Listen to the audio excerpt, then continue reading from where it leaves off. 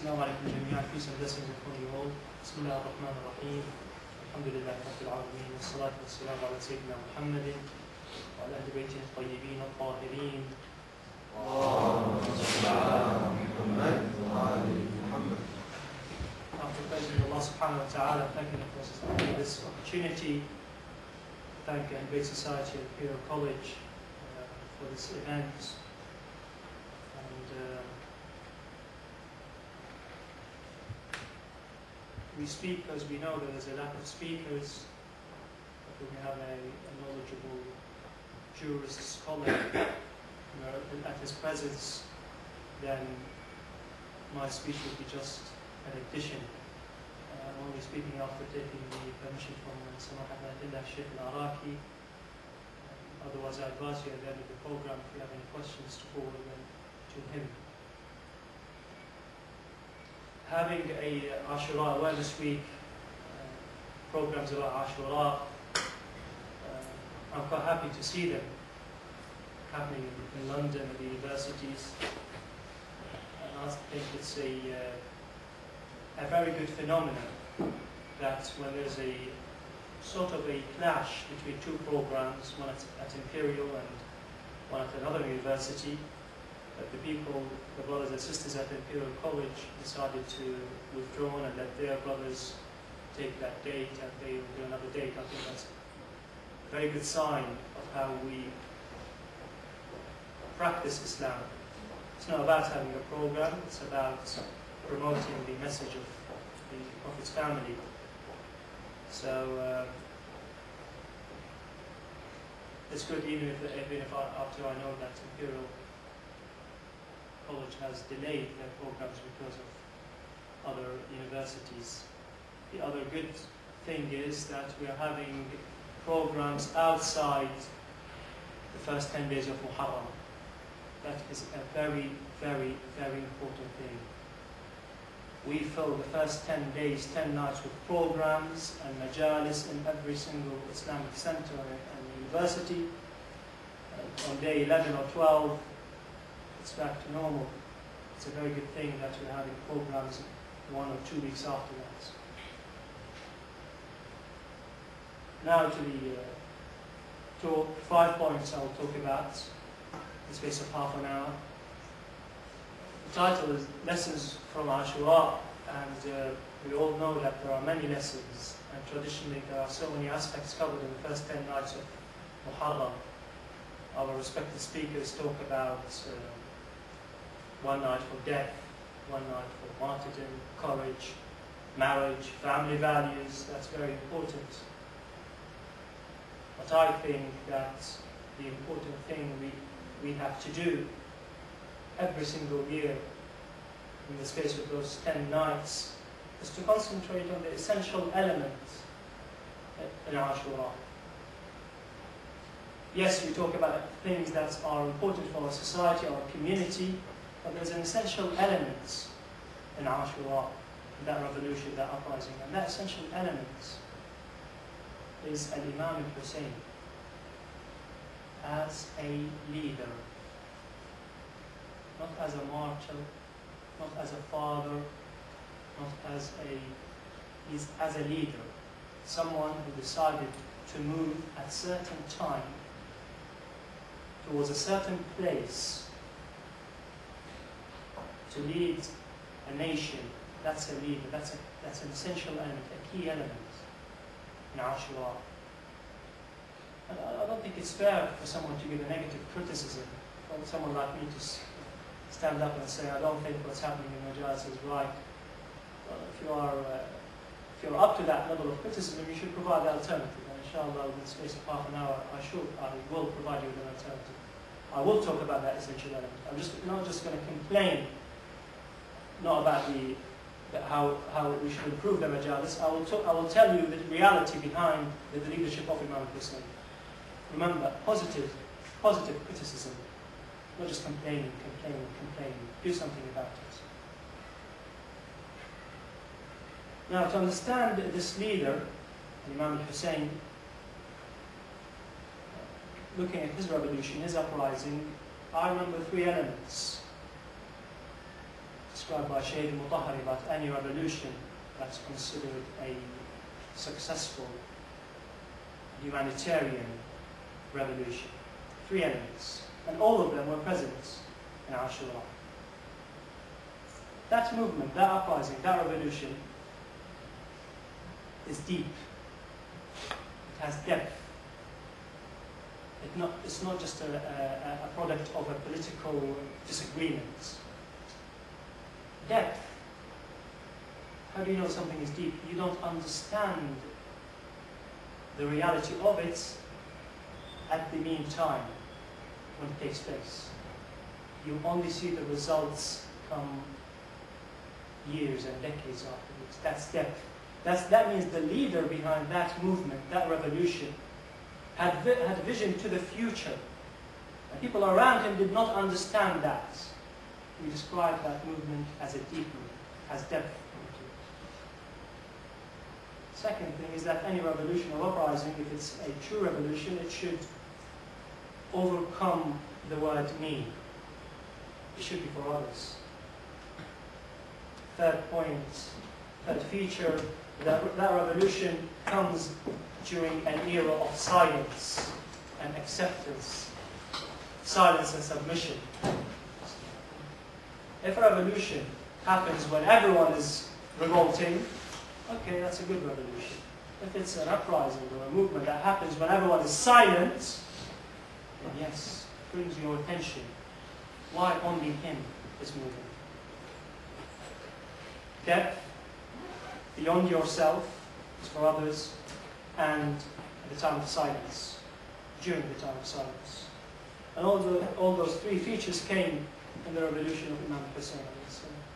And hopefully, at the end of the half an hour, you'll be able to relate those 3 features to this revolution. Now, to understand Imam Hussein as a leader, forgive me, I'm not going to talk about AHLUL and the event and everything and what happened during it. I assume you already know, or you can pick a leaflet from the stall outside. I'll just tell you about the leadership of Imam Hussein. To understand the leadership of Imam Hussein, you need to understand what was happening before he decided to move, during those years, and what happened afterwards. Now, what happened before the time of Imam Hussein's revolution, year 60, the Hijrah, after the Prophet's migration? We tend to think about Imam Hussein as a suicidal leader. But I'll ask a single question.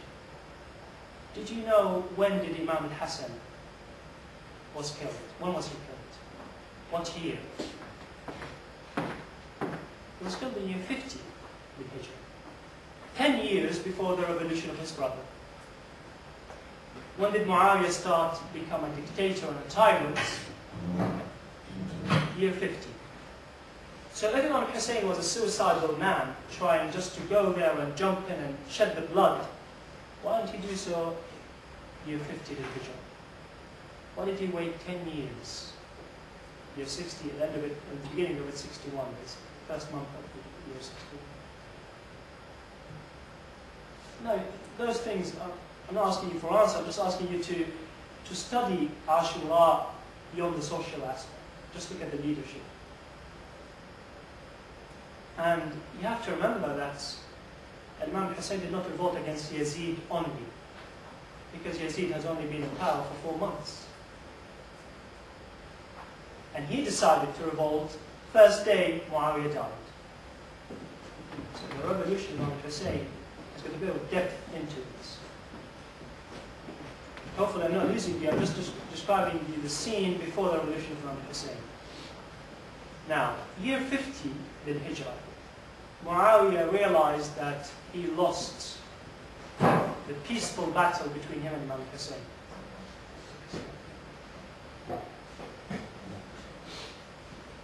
One historical fact, brothers and sisters, Muawiyah's attitude towards Muslim was different between year 40 to 50 from that between 50 and 60. Now, if you read history, and I hope you do, and I know English sources are limited, but I hope you can gather that from going to centers and lectures, that we have incidents when Muawiyah was sitting in his palace in Damascus and a follower, a Shia Muslim, a follower of Ali ibn Abi Talib stands up and he starts describing Ali ibn Abi Talib, describing the leadership, the courage, the justice of Ali. And Muawiyah was silent, listening, sometimes even crying. How do you combine that attitude of Muawiyah to the attitude of Muawiyah towards people like Hijr? Hijr, one companion of Ali ibn Abi Talib, Muawiyah said, bring this man and kill him wherever you find him. How do you combine both? How could a man that sits on his throne, in his palace, in his capital, Damascus, one day he listens to a man praising Ali, and the other day he brings the companions of Ali to behead them? Well, because those two incidents happened completely different times. Ali ibn Abi Talib was martyred at year 40. I'm not here to talk about Imam Hasan's peace treaty, but for 10 years there was actually peace in Muslims' lands. Okay? And within those 10 years Imam Hasan was alive, was in Medina. Muawiyah was following the conditions of the agreement. And that's when he allowed followers of Ali ibn Abi Talib, known as Shia Muslims, to practice freely, to come to Damascus, to promote their vision about Ali, true Islam. But he realized that he lost the battle. He made a big mistake by accepting that peace treaty between him and Imam Hasan. So in year 50, he decided to change.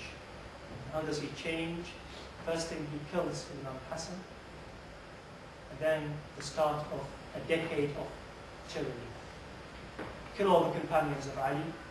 Don't allow the Shia Muslims to practice. Make sure you curse Ali ibn Abi Talib every single Friday during the Friday prayers. Now, here's the danger, brothers and sisters.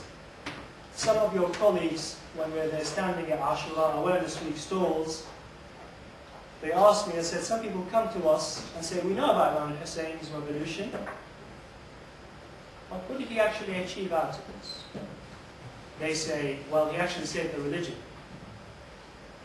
What do you expect the next question will be? How did he save the religion? What are you talking about? Yes, it was a tragedy, but how did he save the religion? No, he saved the religion because, and then lack of points, discuss. I don't blame you. I don't blame the centers. It's positive criticism, hopefully. And inshallah, I will talk a bit about how Imam Hussein saved the religion. It requires understanding of what Ali ibn Abi Talib did after 25 years of not being a ruler. It requires understanding what Imam Hasan did. But let's concentrate on that last decade, between year 50 and 60. When Imam Hussein was actually silent, he did not do anything. Not suicidal mission, just want to die. Brothers and sisters, I'm not going to prove it now, but ask me if you want to prove. The religion was revived by Ali and his companions in Kufa. Okay? Prior to Ali's leadership to Muslim nations, the narrations of the Prophet of Islam was prohibited from being propagated across the Muslim nation. The religion was the Quran explained by the ruler. That was the religion. Now, do you understand the danger behind that? You probably say, actually, no, the Quran is a holy book and it's been saved from changes.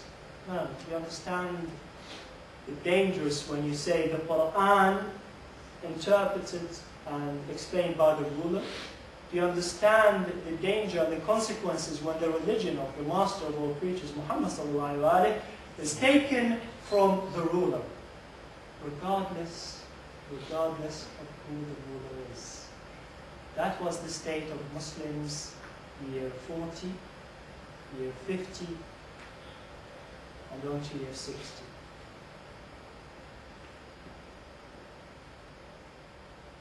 One example I always mention is that even after the struggle of Imam Hussein, to show you what was the danger that we were facing, I always say this because it's in history books like Al-Bidayah wal-Nihaya ibn Kathir, and he says that when Abdul Malik bin Marwan, a ruler that came, who was the second ruler after Yazid,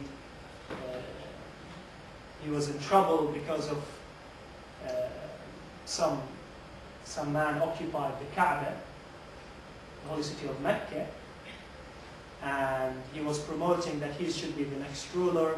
So Abdul Malik, so that every year Muslims are going towards him, they're listening to him, so I want to deviate them from going to Hajj. How does he do that? Muslims go to Hajj every single year. So do you know the submission to the ruler led to what? The submission to the ruler led to Muslims accepting the statement by the Muslim ruler to deviate from Hajj from Mecca to Jerusalem. If Imam Hussein did not carry his revolution, you would be performing Hajj to Jerusalem because the ruler said so. Read history and understand the consequences. Now, submission to the ruler. The only carriers of the knowledge were the companions of Ali. Year 50, the most senior member of the household of the Prophet, Hasan, was killed. Now you have two options. Muawiyah is following the companions of Ali to kill them. Those companions, please substitute the word companions to the word carriers of Islam. They were the true carriers of the religion of Islam. They were the only community, knowledgeable community of Muslims who have heard Ali ibn Abi Talib narrating the words of the prophets. Islam is built on two elements, Al-Quran and the words of the Prophet ﷺ.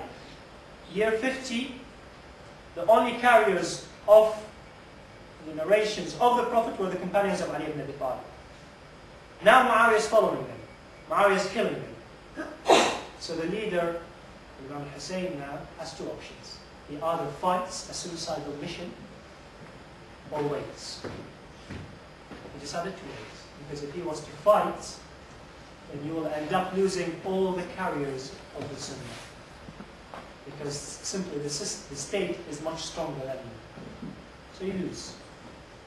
You shed blood, Muslims will cry 14 centuries, but you lose the knowledge. You have no carriers of Islam. So he decided to wait. Occupy your homes. That was a statement to his followers, to the Shia Muslims. Occupy your homes, year 50, and wait. Comes year 60, and there's the leader moving. Imam Hussein decided to take opportunity of the death of the child of Muawiyah, because the state is weaker. There's a new leader coming. He decides to move. Remember, it was not a suicidal mission. He should have done it 10 years before if he just wanted to shed his blood. He waited. Now you're 60. Now the state is weaker. Now the Shia of Ali, Shia Muslims, followers, companions, now they can breathe for a few months until things are back to an iron fist. 4 months and a half, Imam Hussein decides to move. Now, the religion of Islam has been changed within that decade.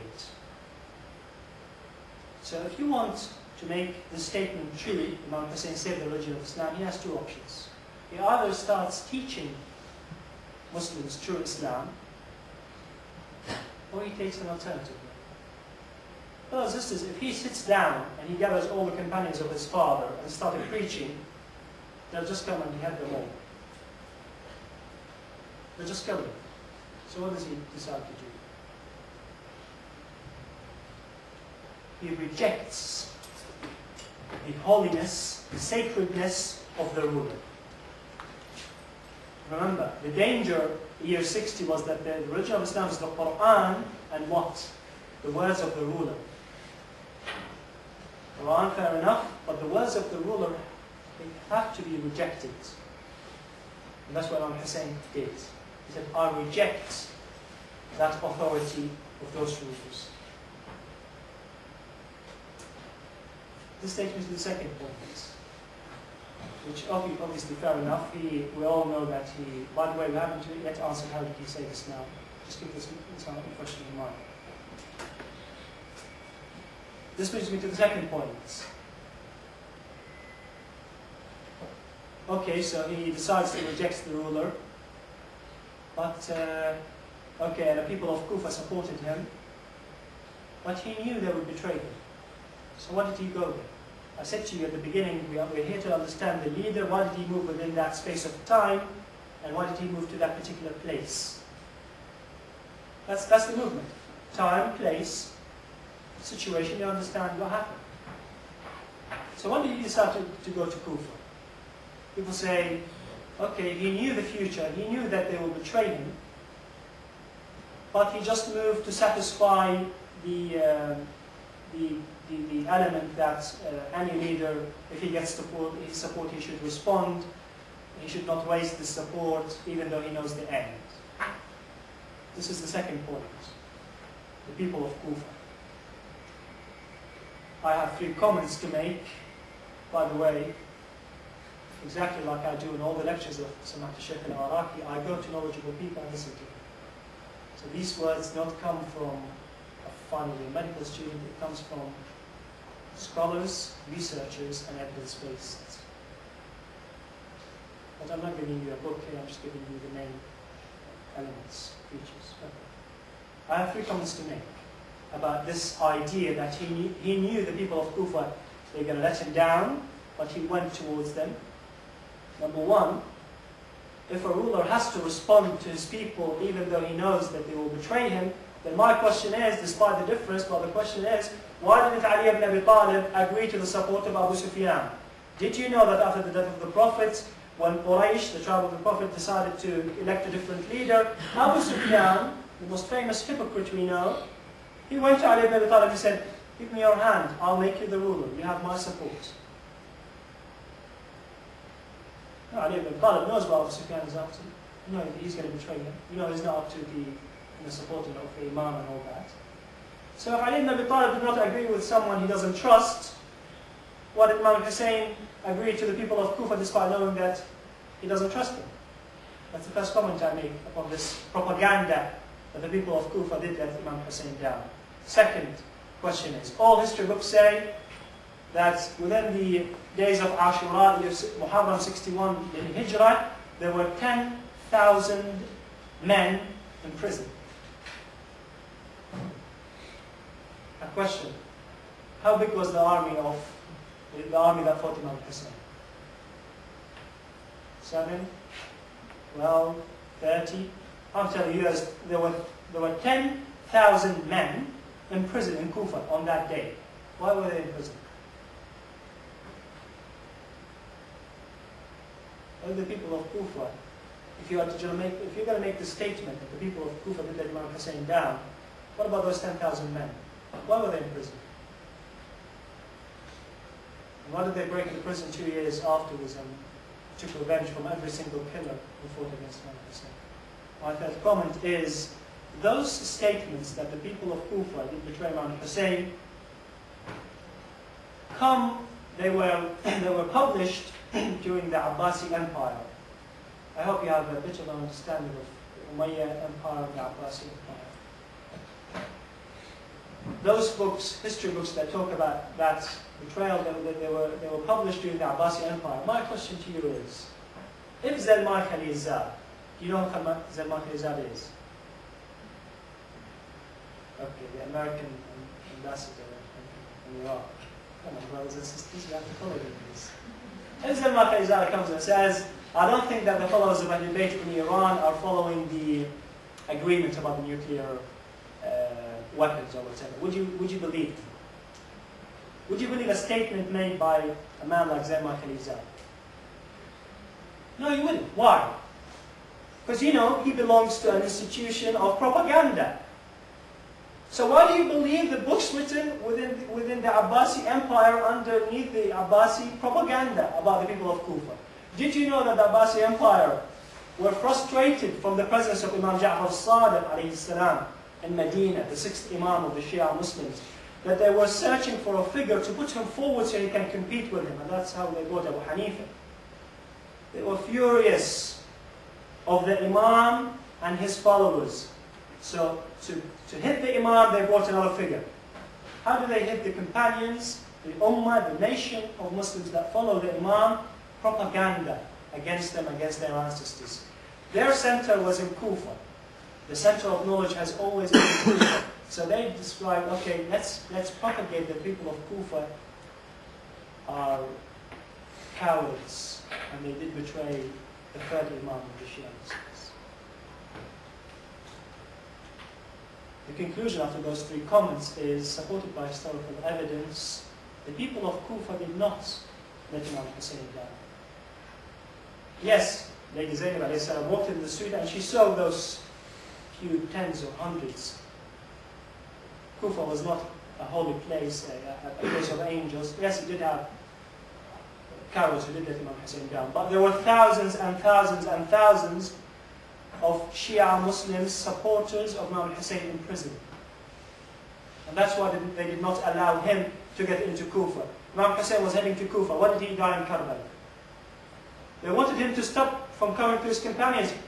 If they knew that the people of Kufa would let him down, the whole city would be just like, okay, go, they should let him in. But they didn't. Because they knew he has full support. Now, talking about the people of Kufa, history, Hussein, I can't ignore my third point, which happened this morning.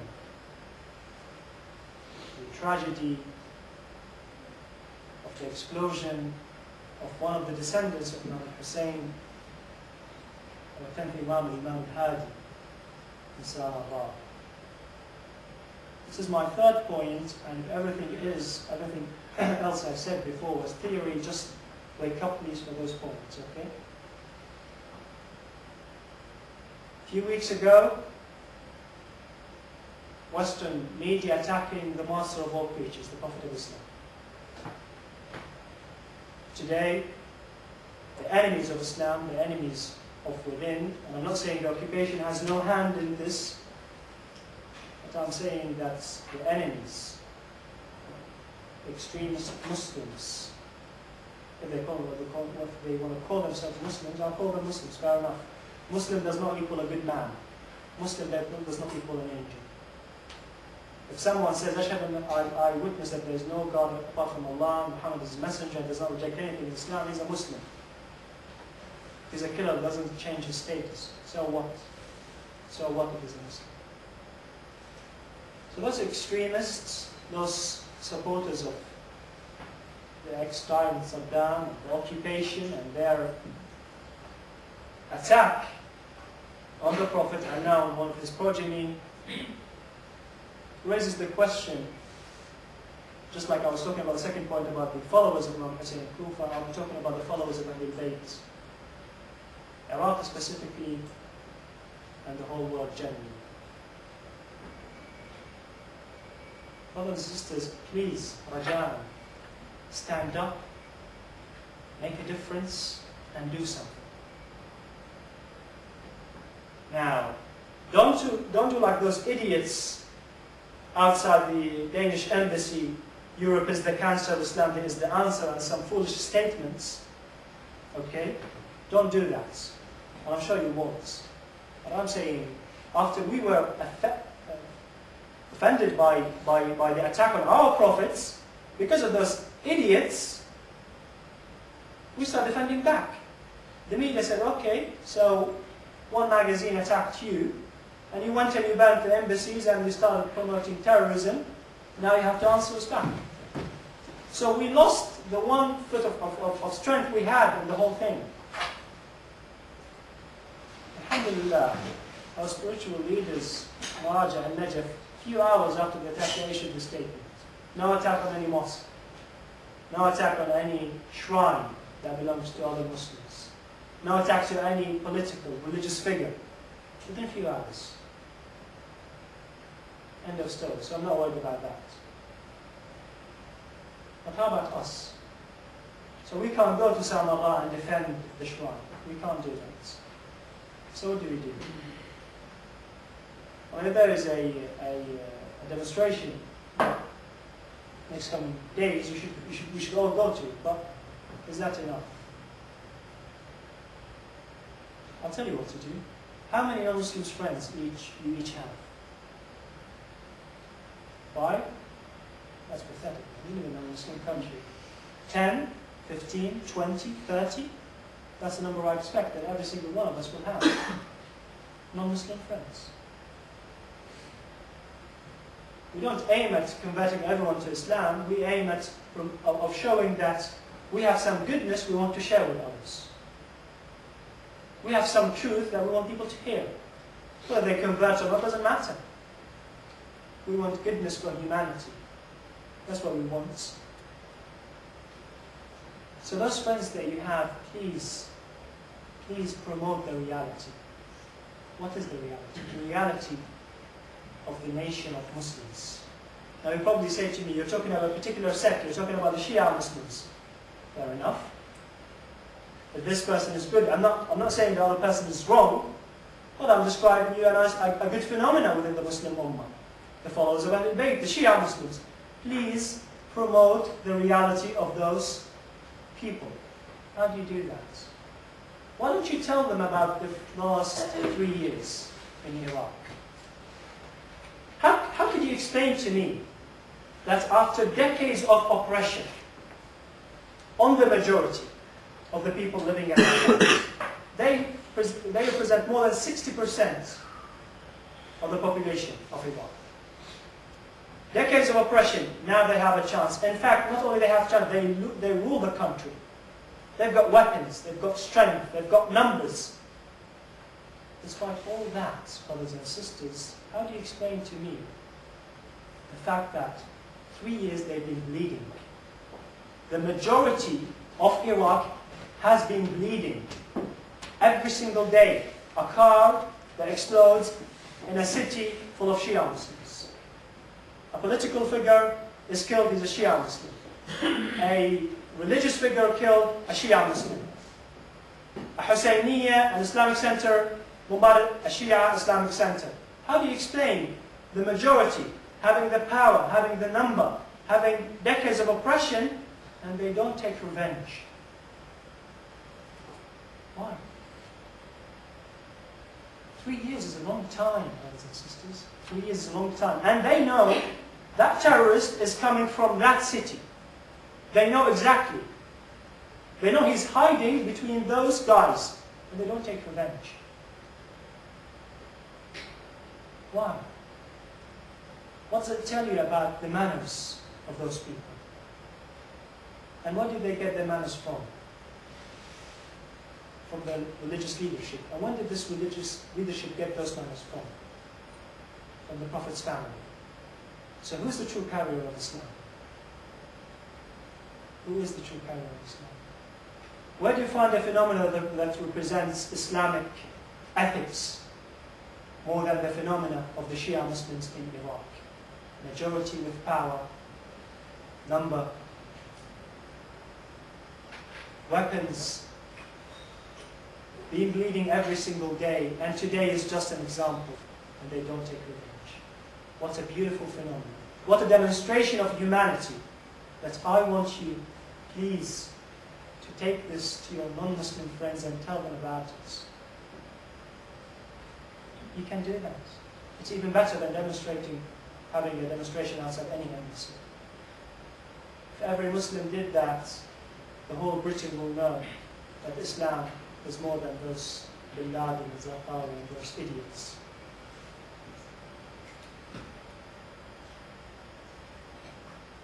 That was the third point. We have 2 remaining points only.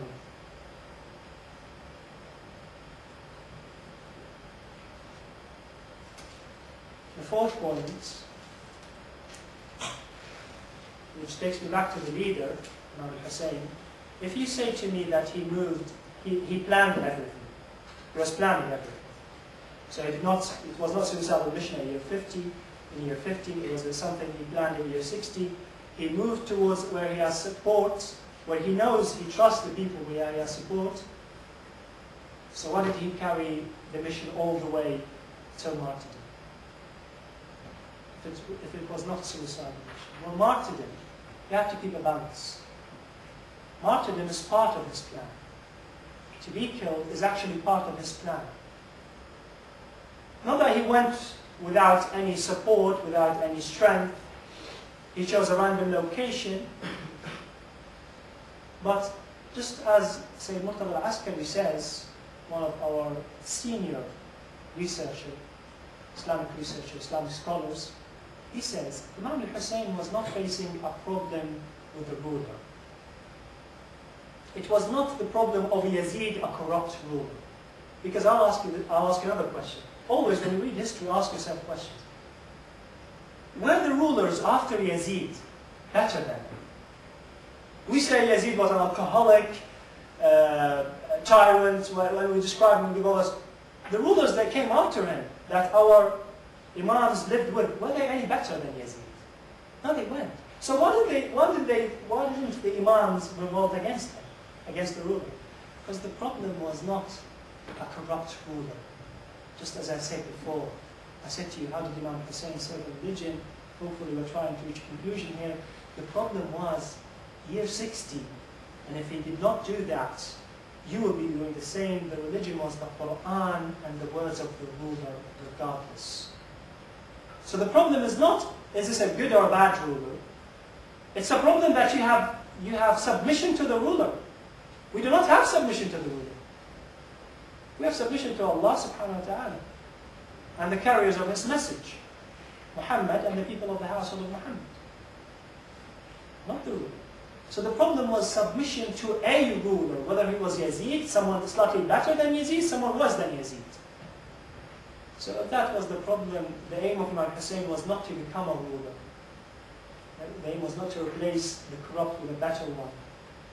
The aim was to break that sacredness, that holiness that people have in their hearts for the ruler. He managed to do so. He demonstrated to them that those guys, their ancestors, are nothing but tyrants and criminals. And regardless of being Muslim or not, if you see the grandson of the Prophet of Islam being slaughtered on the desert, you'll change your mind. You'll say, enough is enough. I'm not going to submit to this man. And that's exactly what happened. And that's exactly how Imam Hussein saved the religion of Islam. When he took this element from the hearts of Muslims, take away this element that you submit to the ruler regardless. You submit to Allah and the messenger and the carrier of the message. When he took that away, he left his offspring, the 9 Imams after him, to correct the teachings. He did not have time to sit down and start teaching. He said, my prophets, my master, my grandfather said this, he did not say that. He left that for Imam Zayn al-Abidin, Imam al-Baqir, and Imam al-Sadr, who came after him, and they fulfilled their mission. After Imam al-Hussein took this element of full submission to the ruler from the hearts of Muslims, Muslims were looking around for the sources. His offspring represented the source of true knowledge. Imam al-Hussein had a mission. The mission was deep. The results of it did not come on the eve of the 11th, not on the same day. It was beyond his own self. It was for the benefit of mankind. And it came during in time of silence. No one else revolted against Yazid except Imam Hussein. It was not a general rejection that he took the opportunity of. That was the 4th point. And I hope it can a bit answer, we have a question and answer session. I hope it can answer this statement. How did Imam al-Hussein save the religion of Islam? By just dying on the plains of Karbala. After that long plan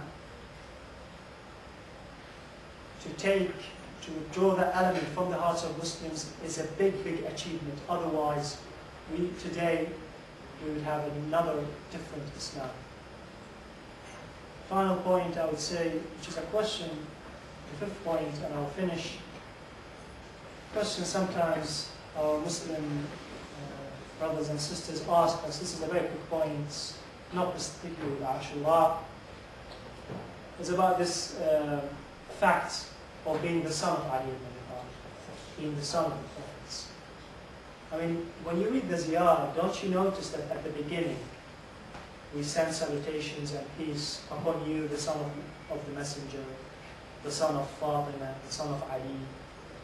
And we always repeat this word, whether it's Imam al-Hussein or the other Imams. Always.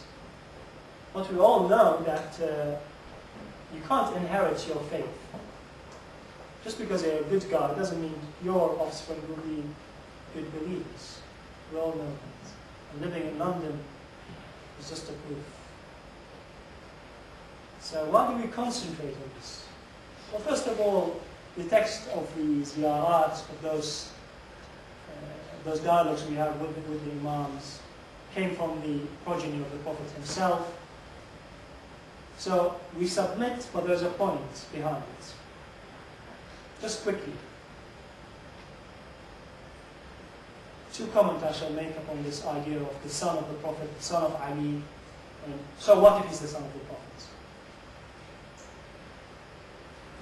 Muslims have only 2 evidences against the fact that if you're a good guy, your offspring will be bad. What are they? From the Quran. What's the famous example of a prophet who is progeny? The son of Noah. Okay? So chapter 11 talks about how Nuh alayhi salam was having a dialogue with one of his sons, not all of them, the rest joined. One of them come to me, join me, and he said no, and you all know the story. And there's another verse in the Quran that talk about a religious couple. We're talking to their son, "O son, ya bunayya waylaka amin, join us in faith." He said, "I will not." So 2 verses in the Quran that say, just because you're a prophet or a religious couple does not mean that your offspring will be good or pious. So what's the point behind saying that Imam Hussein is the son of the prophets? I'll tell you what. A quick look at the Quran. A very, very quick look will reveal to you at least 14 verses that say, remember, 2 saying if you're a pious man, your offspring is not necessarily pious. There are at least 14 that say if you're pious, your progeny will be pious as well. If you're a believer, your progeny will be believers. I have time to read. I'll just read the English text or some of them, just to show you. Don't pick one verse of the Quran and start, basing a theory. Chapter 13, verse 23. Gardens of residence, they will enter them with whoever was righteous among their fathers, their spouses, and their descendants. So the descendants go into heaven with their fathers. Okay? Chapter 25. And those who say, "O Lord, grant us from amongst our wives and our offspring comfort to our eyes, and make us a leader of the righteous." This is just any righteous man. So did Muhammad not pray that, "O Lord, grant us from among our wives and our offspring comfort to our eyes"? You see that the Quran is hitting on this element that righteous man will pray for righteous progeny offspring and he will get it. Chapter 40, verse 8. "O Lord," these the angels talking, "O Lord, and admit them to the gardens of residence which you have promised them, and whoever was righteous amongst their fathers, their spouses, and their offspring." Righteous offspring. And I'm not going to read the 4th one which I got, but there are 14 verses that talk about that. Apart from the Quran, the final point is in medicine, just if you don't want to listen to the Quran, in medicine they teach us that the offspring of someone will be affected by 2 elements. What are they?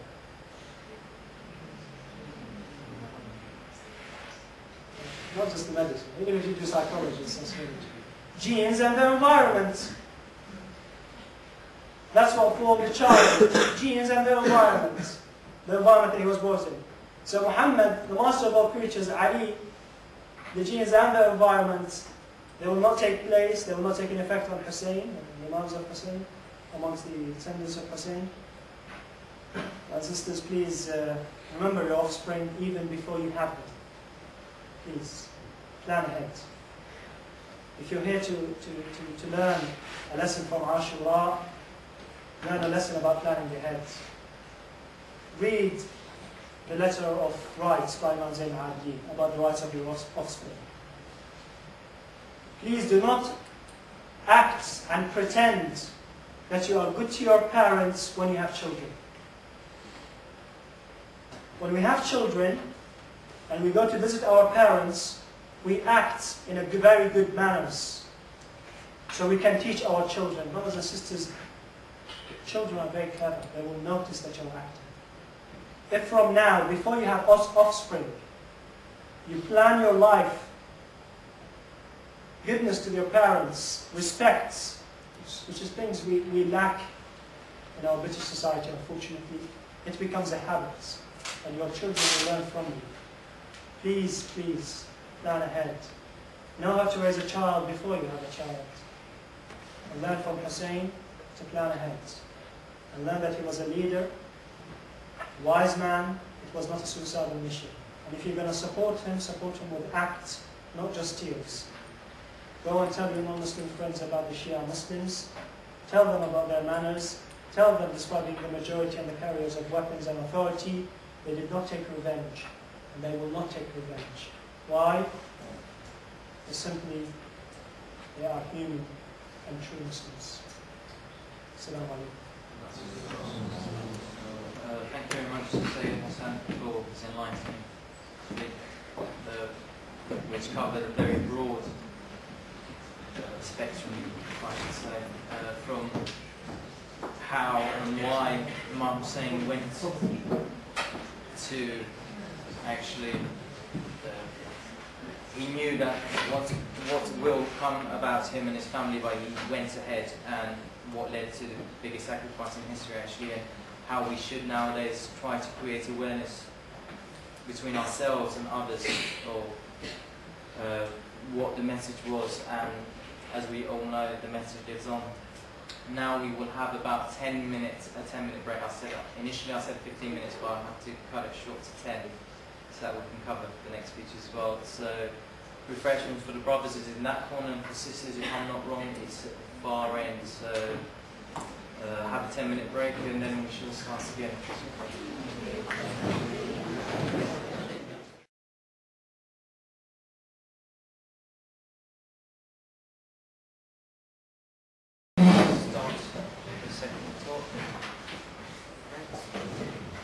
Our second talk is from the well-known Ayatollah Araki. Ayatollah Araki is currently actually a lecturer at the Hawza within Hall, so which is, as we all know, one of the centres of learning what religion is about. Ayatollah is founder of the Islamic Centre of London in Medieval, and also the Islamic College of London. He is the founder also of colleges within Iran, colleges named Usul al-Din in the city of Dezful in Iran. He also is the founder of the Islamic Thought Establishment in Qom, which is an establishment which is involved extensively in research, Islamic research and publications. He is also one of the heads of the International AHLUL Assembly. Ayatollah Araki has had many books published as well, in English, for example, the Islamic Awakening book, which you can go and read, and also in Farsi and Arabic as well, in different books, for example, an introduction to Imam and leadership, and an insight into Islamic spirituality. So the title of Ayatollah Araki's speech will be, as you can see, a short analysis on the consequence of Imam Hussein alayhi salam's uprisal, and I invite Ayatollah Araki to Sallu ala Muhammad wa Muhammad.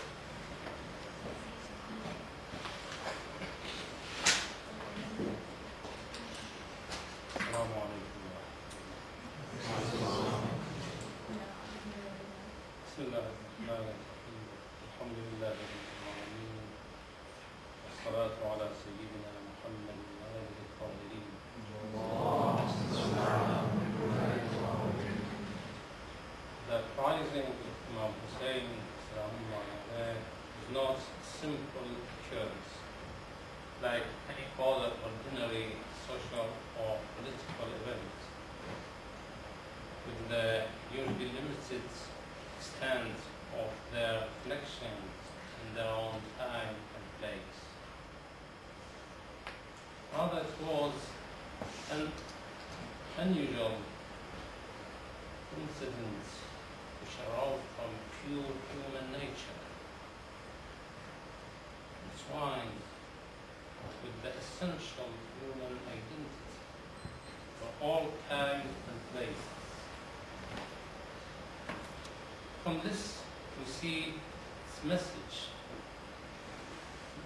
So this is all geographical, historical, and ethnic obstacles and barriers, awakening the sleeping consciences and provoking the enlightenment of hearts to defend and support justice and virtue in their society.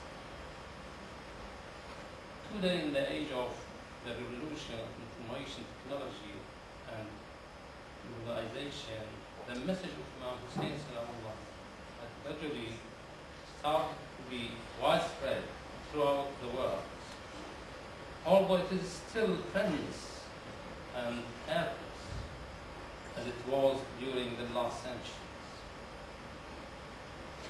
Our moral conscience and Islamic responsibility calls us to deeply understand this message and clearly convey to others to follow its guidance and pursue its goals. In this speech, we will firstly try to summarize the story of Hussein's family after his martyrdom, and secondly to analyze in a brief the outcomes and results of Imam Hussein's uprising, and finally to clarify its main message to the present generation and responsibility concern that has been borne by them in this regard. First point, the brief story of Imam Hussein's family after Ashura. At sunset on the day of Ashura, although the sacred bodies of Hussein and his companions silently and calmly lie on the dark, dry dust of Karbala's deserts, however,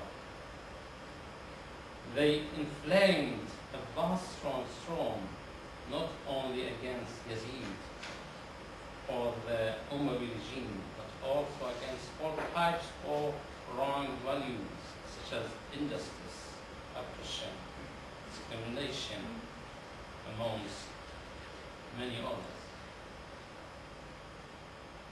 One of the main aspects of Imam Hussein's uprising was that it was not limited to any time, place, race, or any other kind of boundary. Its message called to all of mankind, breaking the barriers, crossing the thick walls of neglect, selfishness, arrogance, awakening the sleeping consciences, and reviving the dead spirits, and encouraging them to stand against evil by oppression, and to carry out their responsibility towards God and the people. The day of Ashura was a very difficult and miserable day of bloodshed for Imam Hussein's camp, in particular for the women and children. Longing for their dear ones prevented them from considering the other troubles they face, such as starvation, thirst, and helplessness. Those lonely people out on the battlefield, surrounded by their enemies, and then only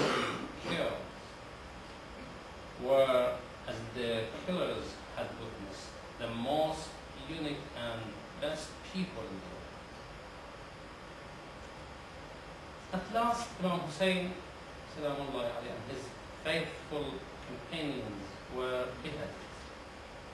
And then their sacred bodies were trampled upon by the enemy's horses. The shining, pure heads were put onto spears and presented to the tyrannical Yazid. After the martyrdom of Imam Hussein and his devotees, the flame of his enemy's fight still did not settle. They attacked the terrified and helpless orphan children and women, beating them, setting ablaze to and plundering their tents. When darkness covered the aggrieved desert of Karbala, the night of the 11th of Muharram, no glimmer could be seen except the remaining fire of the burned tents. The day of the 11th of Muharram was the starting point of a new movement prepared by Imam Hussein's martyrdom and led by his sacred sister, Lady Zaynab Salamullahi alayha, the great and most powerful lady in the history of mankind. The caravan was ready to carry the divine captives, the progeny of the greatest prophets of God, Muhammad sallallahu alayhi wa sallam.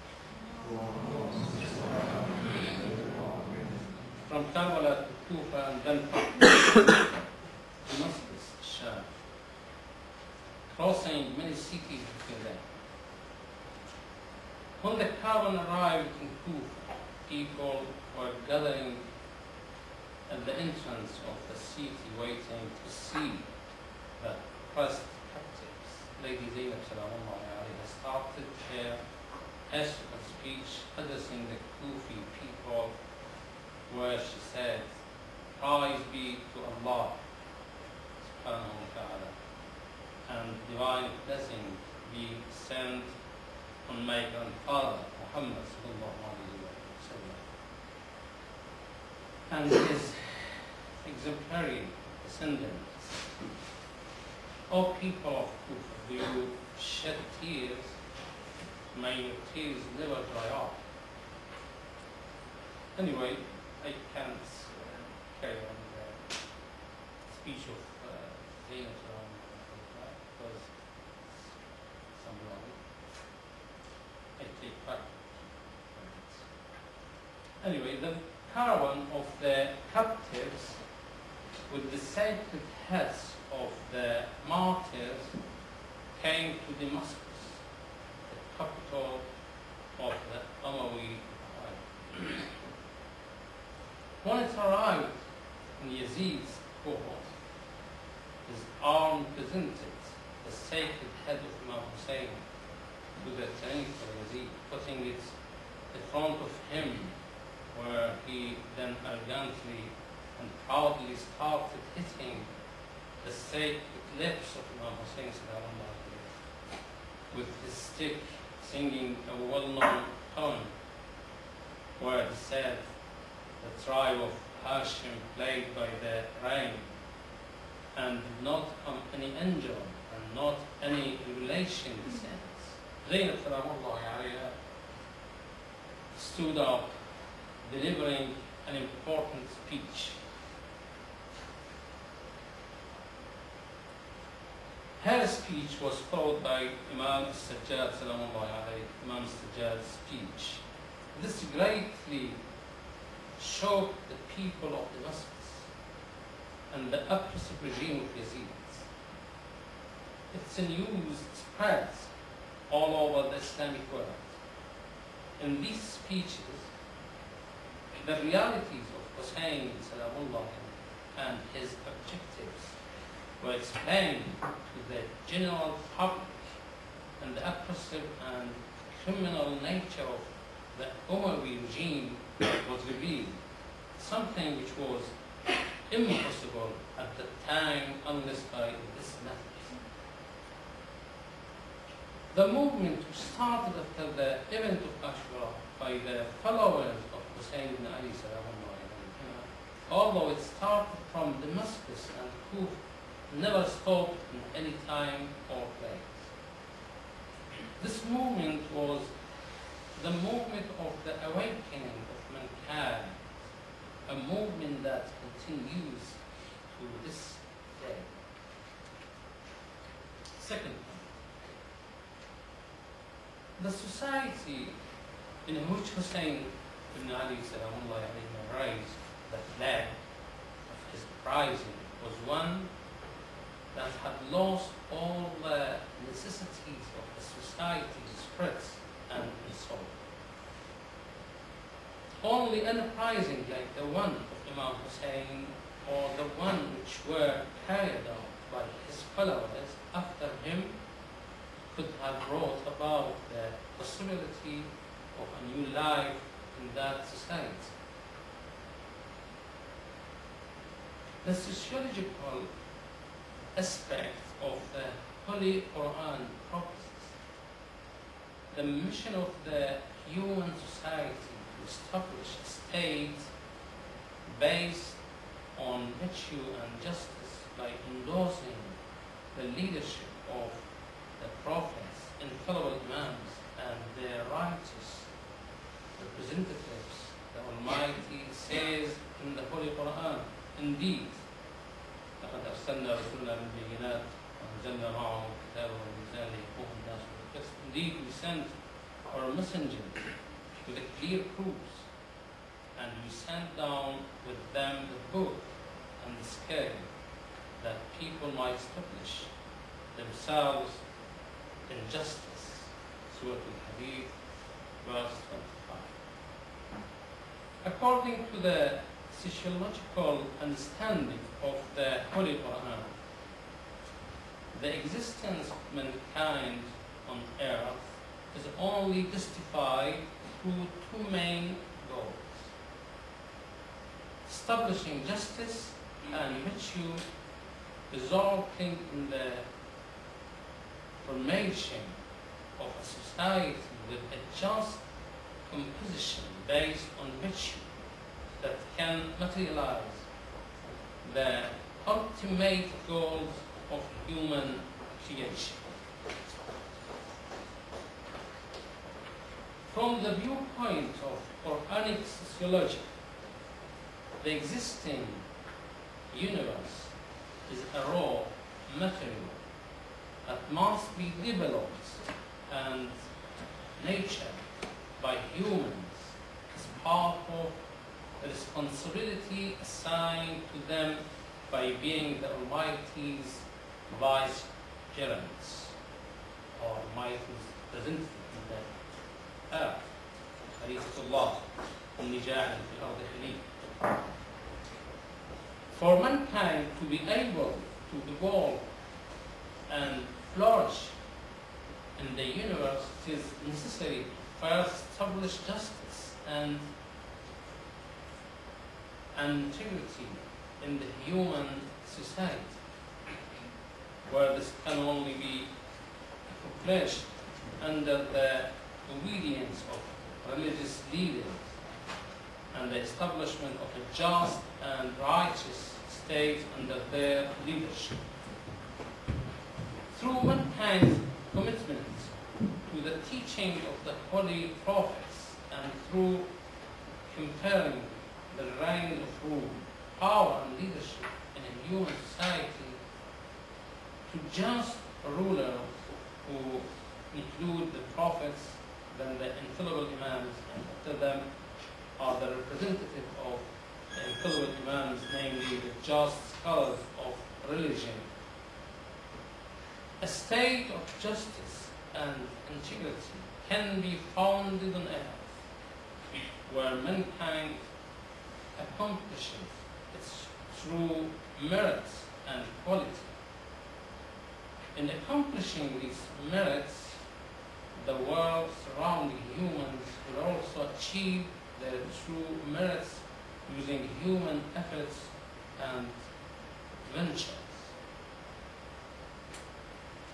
From the sociological viewpoint of the Holy Quran, considering the fact that the system of creation and management of the universe is based on justice, righteousness, and which the human society cannot be an exception in this universal principle. Therefore, human society must hold to one of two situations. First, through establishing a just and righteous state in human society where individuals are able to ascertain justice and virtue in their lives by following the religious leaders and abiding by the order of God.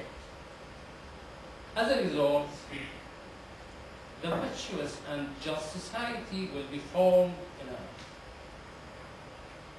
Second, a situation where, as a result of different factors, the evil elements in society will exercise authority over the fortunes of mankind and spread oppression and prejudice in the society.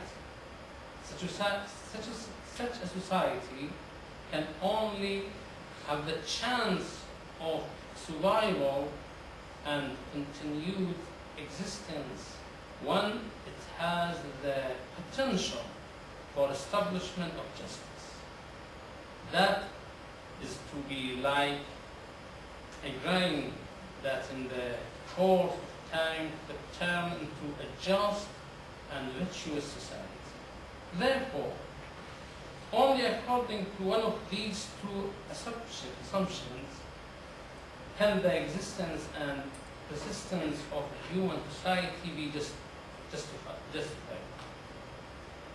Either a society which is already ruled by justice and virtue, or has some chance of establishing a just and virtuous society.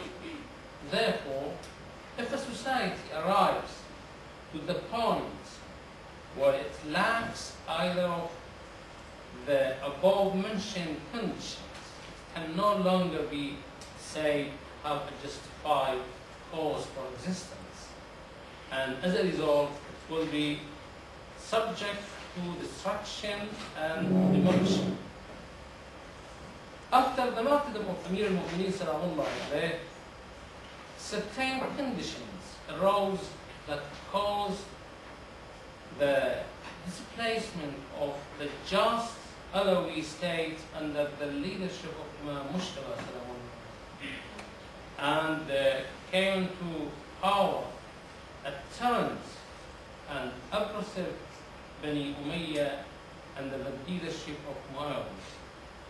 By the death of Muawiyah and the coming to power of Yazid, not only oppression and tyranny was sustained, but if his government was retained and established, the chance for justice in the human society would have been negated forever. It would have been such that oppression and crime, discrimination and tyranny and immorality ruled the human society forever, where gradually morals would have left society forever, and immorality replaced the high values and justice and virtue forever. This is described in the Holy Quran of a Prophet Nuh's society before the storm. A society that not only was ruled by oppression and tyranny, but has also destroyed any chance of establishing justice in the society.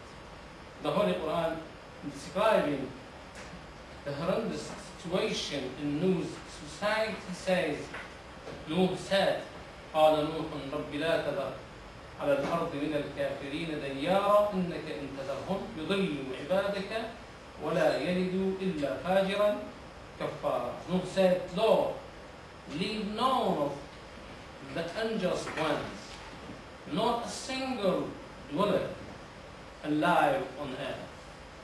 Verily, if you leave them, they would lead your servants astray, and they would not bigots, but immoral ingrates. The verse 26 and 27, chapter Nuh. In this verse, the reason that the storm destroyed Nuh's society is described. And that is not only that the society was unjust and in admire of crime, but it got to the point where all its future offspring were also subject to the same position. Therefore, the likelihood of justice had vanished, and so was subjected to destruction and obliteration. According to this principle, societies, just like individual humans, will encounter death in the state of a social death, destruction and annihilation of that society is supposed to end. According to what is obtained from the historic resources, the condition of the Islamic society and subsequently all human societies at the time of the rule by Muawiyah and then Yazid reached a status that, if persisted, resulted in the destruction of the Islamic society, and after that, the whole human society. With his sacred sacrifice, Seyed ibn Ali Salamullah awakened the sleeping conscience of human and ignited flame of eternal life in the human society, as a result of which until today, wherever oppression and tyranny exist, there also exists a revoking power who stands against that oppression and continues that resistance until attaining victory over oppression and tyranny. We witness this lively spirit against oppression and promoting oppression in today's human society. Today, we witness, despite all the power and authority that the tyrants, powers have attained over the affairs of human society, and despite the absolute and peerless power that they assumed for themselves, the movements promoting justice and integrity have risen against them, standing firm in resisting their evil intentions and never surrendering to the accomplishment of evil powers' victory. This anti-oppression spirit is undoubtedly the effect of the Husseini rising. Hussein ibn Ali Salamullah gave a new life to the human society. After the martyrdom of Hussein ibn Ali Salamullah, the awakening movements that were endorsed by those remains of Hussein ibn Ali Salamullah firstly inspired the Kufis to rise against the government, and the rising of the Tawabin, repentance, in Kufa was the first outcome of Hussein's uprising after his martyrdom. After the rising of Tawabin, the people of Medina revolted, and after that, the rising continued in different parts of the Islamic world, particularly in Kufa and Hijaz, and they continued until the collapse of Umayyad chain. After the collapse of the Bani Umayyad ruling and the establishment of the Bani Abbas government, when it was recognized that the Abbasi caliphs practiced the same oppressive or cruel methods in the Islamic society, the chain of uprisings and riots began, and in several parts of the Islamic world, including Egypt, Sabzawar and Hilla, they resulted in the establishment of Shia governments who tried to relaunch justice and virtue in the Islamic society and exercise the true ruling of religion as mentioned in the Quran and Sunnah. During the eras of the Egyptian ruling, several governments have ruled over Egypt. But the period when the representatives of Imam Ali, like Muhammad ibn Abi Bakr and Malik al-Ashtar, and Qais ibn Sa'd, of Imam Ali were ruling Egypt, and after that the rule by Fatimiyun have been revealed as the best epochs of the Egyptian history. From what was mentioned, we conclude that the conditions of the Islamic society and the human society at the period of the rule by Yazid ibn Muawiyah was such that the human society was heading towards a definite demolition. And it was only through Hussein's uprising that a new life was injected into the human society. And the anti-oppression spirit and the spirit of promoting justice was given a new life, and until today the human society is in debt of Hussein Salamullahi ta'ala. The third point. What's our duty towards the uprising of Imam Hussein Salamullahi? The foremost responsibility which is upon us and all mankind in relation to this divine uprising is to get to know it. What was raised in this short and abstract discussion was only a very minor part from the realities that exist within the movement of Imam Hussein. Imam Hussein movement is the endless source of knowledge, teachings, and values. By getting to know the uprising of Imam Hussein, we can find the best models for all dimensions of man's life, whether it being individual, social, political, or moral dimension.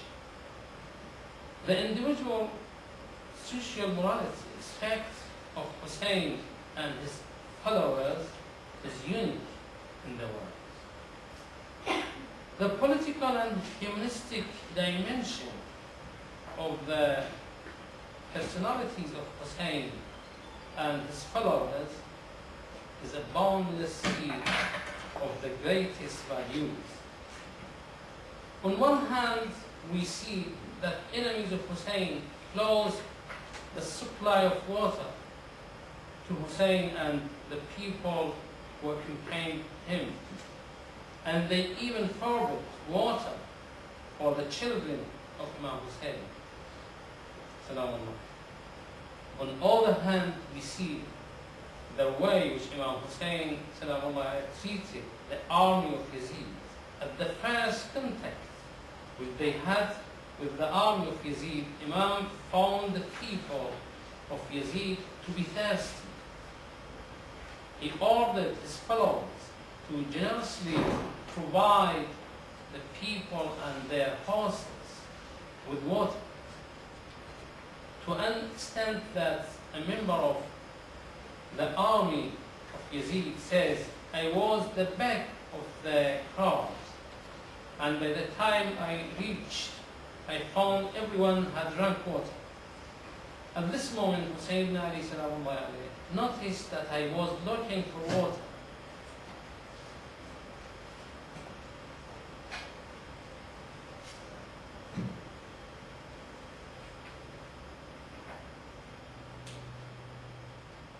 So he went and brought the water to him and held it on my mouth until I drank and felt satisfied.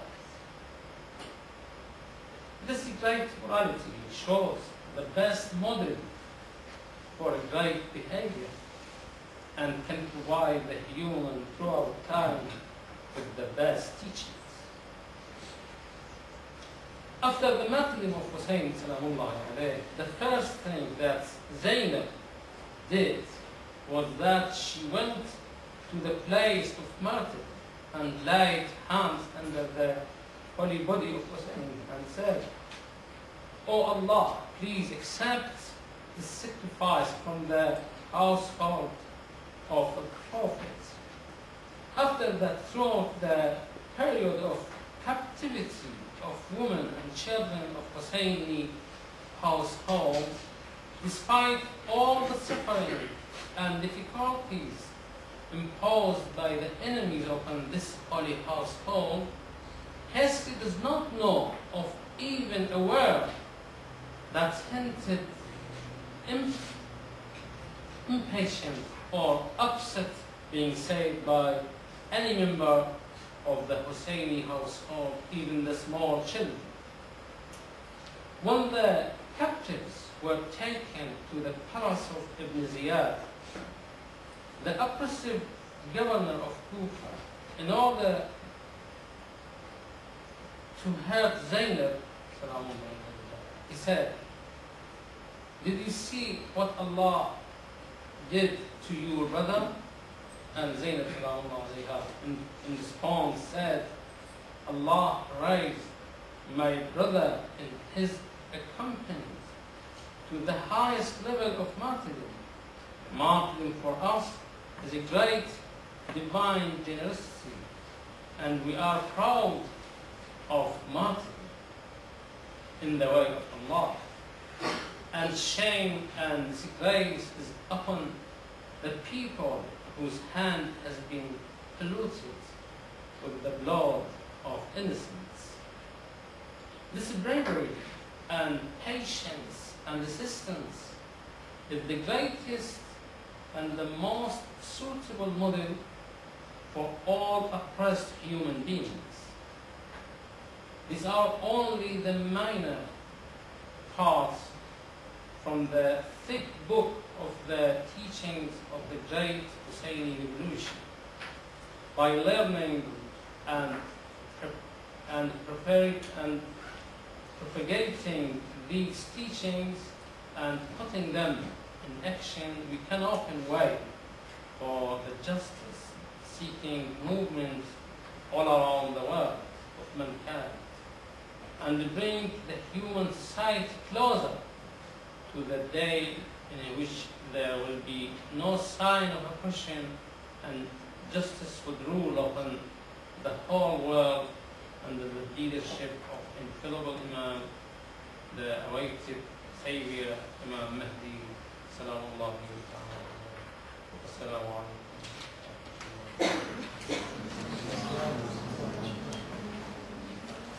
Thank you to Ayatollah Araki for his enlightening speech.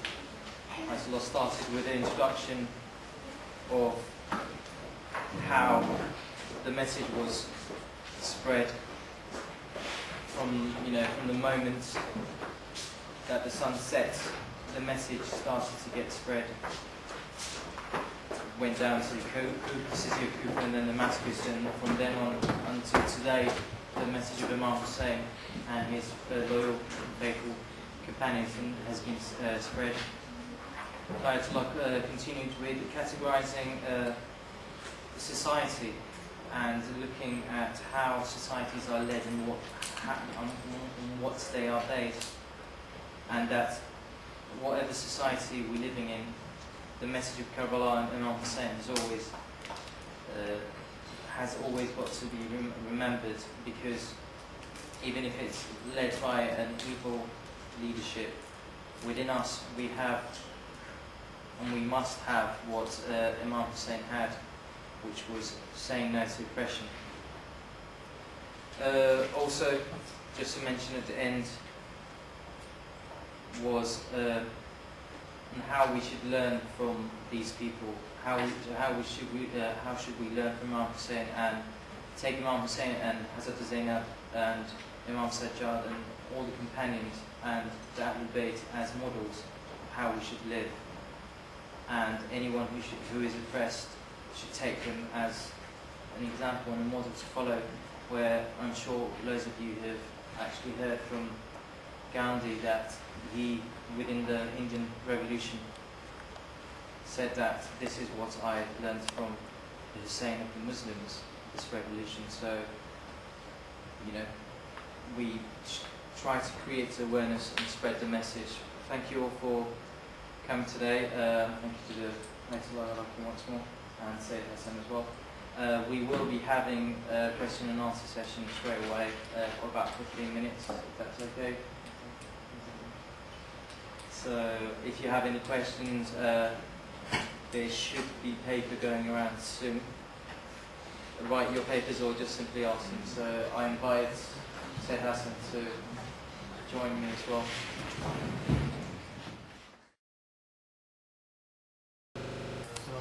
Second.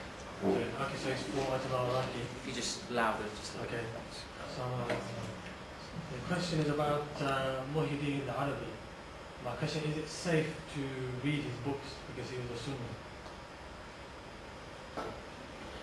Yes, he was a Sunni, but we believe he was a Sunni in the first part of his life.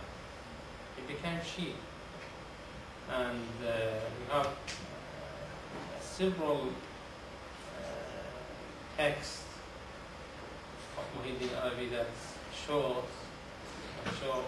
he was a very strong Shia. Yeah, several.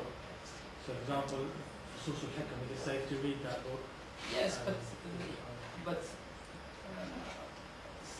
Muhyiddin Arabi is a special personality. I don't think that the ordinary people can benefit from his book, because his method is special. No one can understand what he said except who are specialists in Irfanic method and philosophy as well. And he has very complex method in speech and writing. And he has a special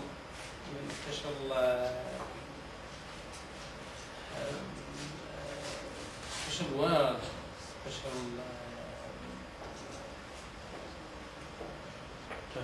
terminology, yeah. There's another question so it's regarding Kulthum, the daughter of Imam Ali alayhi salam, and the question is that what role did she play within the whole tragedy of Karbala, and why isn't she mentioned as much as Hazrat Zainab? So exactly, I think Kulthum was Zainab itself. We don't have two daughters of Imam Ali in the Kaaba. We think that Kulthum is the kunya of Zainab, because in Arabic language, in Arabic society, they use always kunya. Kunya means title, yeah, title with Ibn or with Abu. With Ibn or with Abu. This is a special type. For example, Imam Hussein, his name is Hussein, but his kunya is Abu Abdullah. Imam Amir al-Mu'minin, his name is Ali, but his kunya is Abu al-Hasan. And Zainab, her name was Zainab, and her kunya was Kulthum. That because of you didn't see any race of the name of Kulthum. We don't see any name of Kulthum. What was her name? And what was Zainab, for example, kunya? No. I think Zainab and Kulthum were not two personalities. They were one person. In Karbala, Imam Hussein has just one sister, which is Zainab. And her kunya was Okay, go to another question. Any question on the floor? Just one sister. You have to be loud though. Okay. My question is to Brother Hasan. You said that Imam Hussein is an uprising. It changed people's mentality by taking off the ruler's holiness from people's hearts. Now, after the death of Imam Hussein, why people kept these oppressor rulers? Why they didn't uprise against them? Why? You said anything?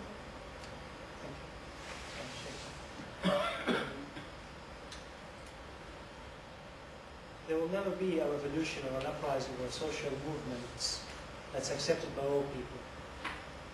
But we understand that the movement of Hussein was accepted by the majority. Now, allow me to draw this distinction between Shia and Sunni Muslims, even though I'm not in favor of that. What I would say is that after the death of Imam Hussein, even those who did not follow the school of the Prophet's household, even those who did not go to the imams and learn from them, if you're labeled them as Sunni Muslims, you can, even them, they deviated from taking the Islamic teachings from the ruler to scholars. In fact, just a little ago I was with Ayatollah Araki discussing that before the revolution of Hussein, it was the ruler, the source, and the ruler.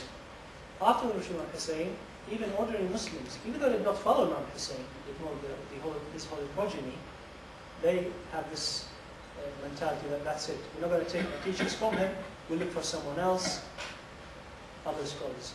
But I totally agree with you, even until today, the catastrophe of the Arab states come from this root, that's acceptance of the unjust ruler. Alhamdulillah, thankfully they're not taking their religion from him, which is great. But they're accepting it, and they're submitting to it. And that's a phenomenon for a lot of Muslims, unfortunately, and alhamdulillah, with your help, with your voice, and with your support, with AHLUL Awareness Weeks, you can try to change that. Apparently, this person who's asked the question said that, why is it mustahab to fast till noon? Yeah, there is a long story. You know, in the school of Sunni people, they didn't write the Rasulullah's traditions until the 2nd century. Because, as I said, this is a very, very important and long story. Very important story.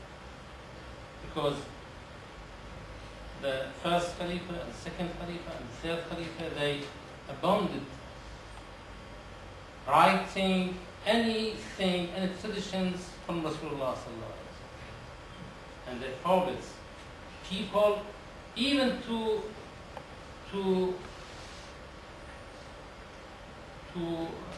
tell or to talk about the traditions of Rasulullah sallallahu alaihi wasallam.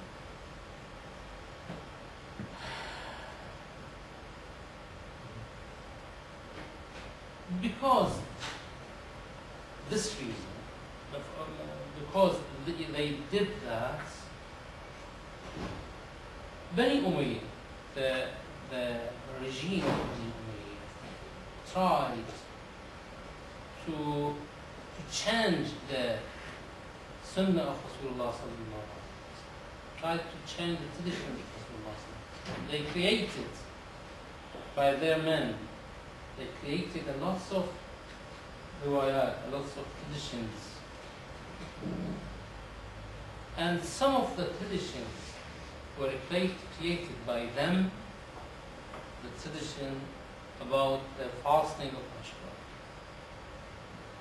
This is tradition created by the Bani Umayyad's men, because they tried to make the day of Ashura the day of ceremony, the day of festival day. They tried to show the day of Ashura as a festival, as the religious festival. They created this riwayah for that reason. And it's not right, and we have a lot of searches about this method, and they affirm that the fasting of the day of Ashura is makruh, is not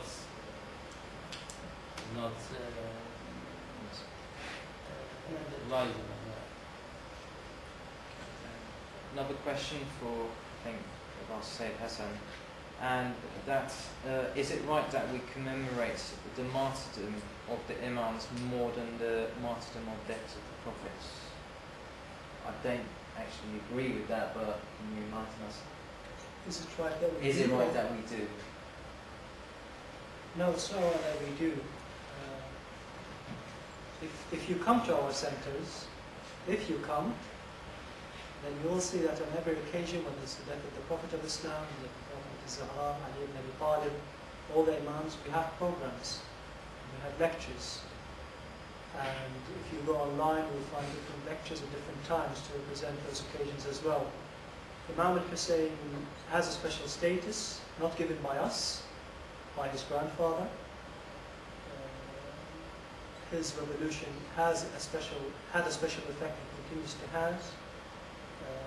has one on us.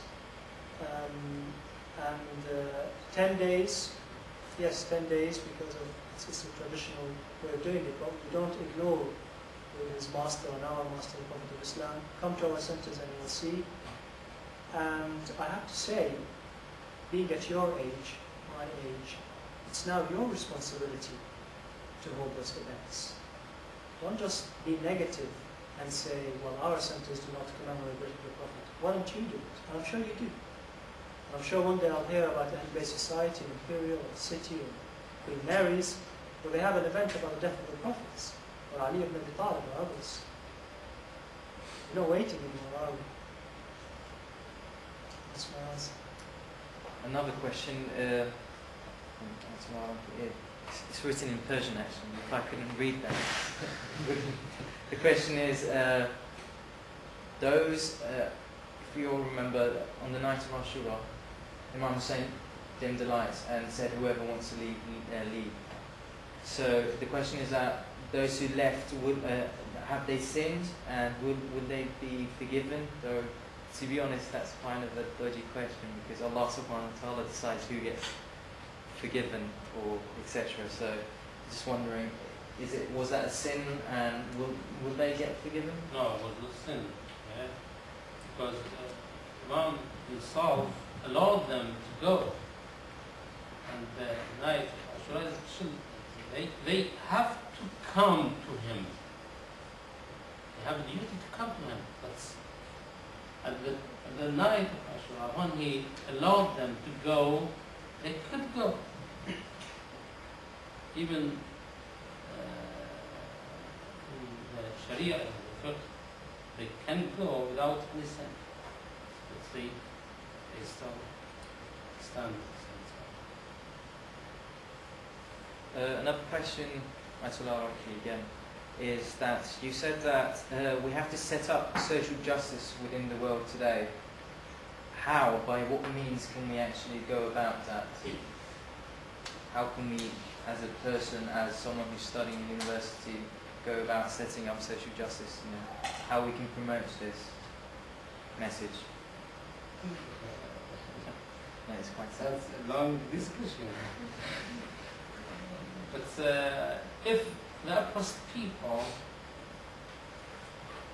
came united at first and learned their responsibility, I think they could do lots of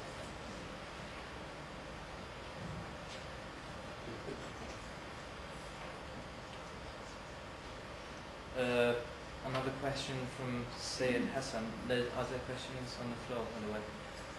Again, sorry. One brother in the front. Yeah, for Seyed Hasan. I just want to clarify something and ask you a question about it. You said that Hussein knew that the people who will not be able to help him because the majority of them were in prison. Was that right? Hussein knew there was support. There was support. But they could not help him because the majority of them were in prison. That's true. You said, you quoted the figure thousands, 10,000. 10,000. The question I've got to ask is that was there actually that many people, and were there actually that many prisons in those days for that many people to be in prison, and where's the figure from? I'm just interested. I think that's true. The population of Kufa, you have to remember, the whole of Iraq, I'm sure Ayatollah Araki will correct me, had only Basra, the city, Kufa, and then even Wasat was built afterwards. There was no Baghdad, no Karbala, nothing. So only two cities in all of Iraq. So population of 10,000 would be quite acceptable. Remembering that the Prophet of Islam, when he marched from Medina, his final Hajj, he had a few thousand. So for that number to live in one city, especially Kufa, being a capital at that time, prior to that time of course, and being one of only few cities in Iraq, it's quite possible. So yeah, 10,000 would be an acceptable number. Sorry, you said that they were all in prison. Were they that? You mean all in Kufa? They were all prisons in Kufa? Oh, about that figure. I remember Sheikh Al-Wa'il had a very interesting paper written about prisons in Islam. And the first establisher of them is Imam Ali, if I'm not wrong, in Kufa when he was there. So the institution of prison as punishment was established during the time of Imam Ali ibn Talib. So to take those men into their squad, it has been about 20 years since his death. So they were established 2 decades before the time of that time. Last question of the floor. Sorry, just to clarify the social justice question. Could you just be a bit louder, please? Right, just to clarify the social justice question, where Ayatollah Araki told us that the promotion of Islam is to promote social justice, and we have to promote the values of Islam around the world. But the fact is that maybe not everybody agrees with our values, and we're told not to impose all our values on everybody else. So how do we reconcile those two principles? So just as an example, for example, is it right to set up an Islamic state in a state where maybe not everybody is Muslim or not everybody is Shia, for example? You can just say that so that everyone can hear. Basically, the question is that about promoting justice and promoting justice by our own message, which is Islam, if I'm not wrong. Is it right to impose Islamic law to others, or, for example, she gave example, the sister gave example that is it right to set up Islamic states and impose Islamic laws to everyone, whereas everyone might not be Muslim? The Islamic theory of society's justice is no one, not even Allah subhanahu wa ta'ala, impose people to choose the faith, to choose the justice, or to follow Rasulullah sallallahu alayhi wa sallam, to follow the infallible imams. Allah subhanahu wa ta'ala said, ما أنت عليهم بمسيطر ما أنت عليهم بجبار ولو شاء ربك لآمن من في الأرض كلهم جميعا أنت تكره الناس لا إكراه.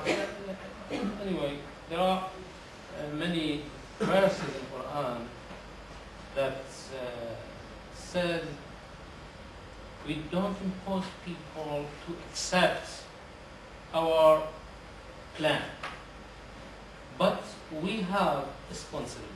People have responsibility to accept this. There are two ways. Allah subhanahu wa ta'ala don't impose people, don't press people to choose the Islamic law, but they have responsibility to accept and to do as the Islamic. And we think that because of the nature of human, if we can explain, if Allah subhanahu wa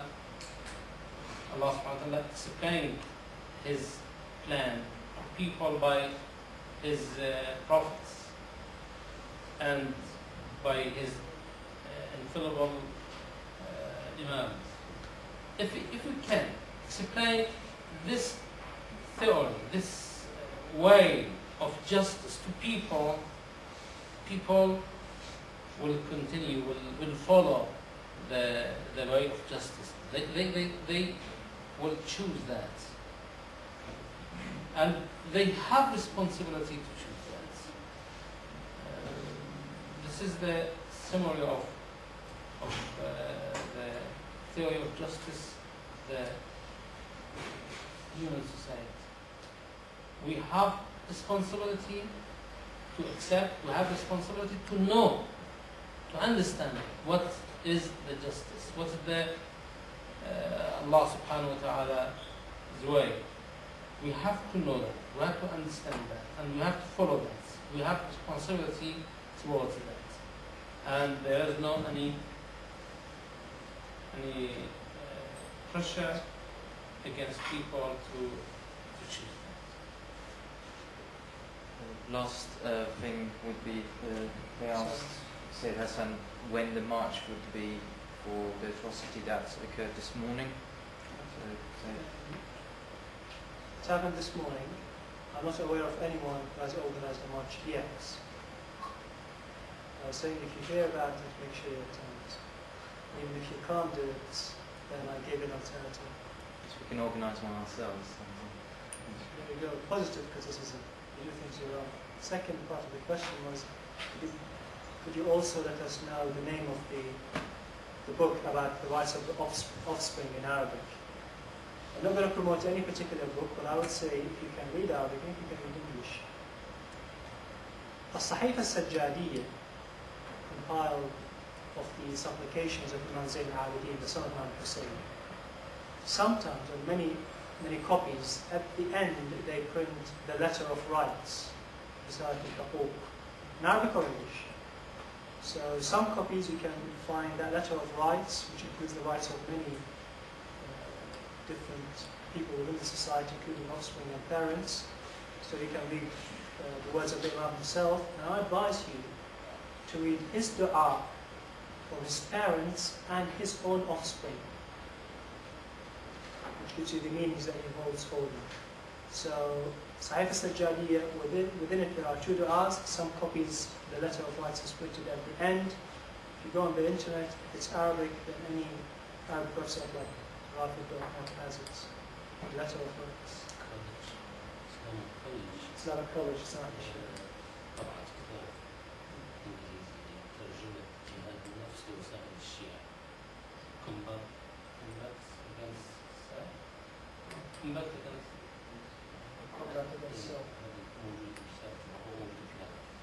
So the Islamic College, again, for you who want to read Arabic, has translated a book about Jihad al-Nafs, Struggle Against Yourself, in English, and it has the letter of rights of Imam Zayn al-Abidin within it as well.